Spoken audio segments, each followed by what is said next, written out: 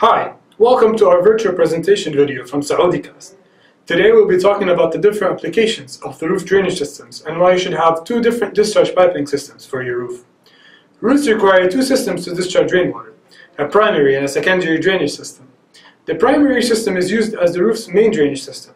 However, during heavy rainfall, or if the primary drainage system is compromised due to any blockages, the secondary drainage system is required as a failsafe to ensure that the structural integrity of the roof is not compromised due to the excess load of the rainwater.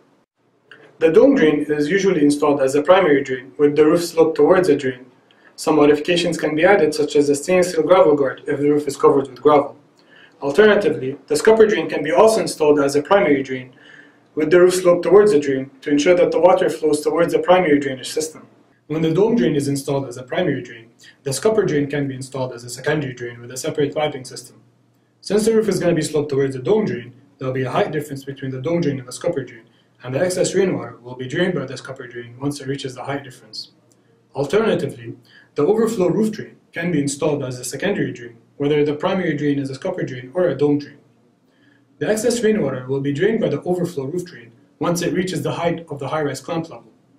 Visit our website www.saudicast.com to check out the wide range of roof drains that SaudiCast can supply to your projects, along with the installation drawings for each product and the 3D ribbon files for your project designs.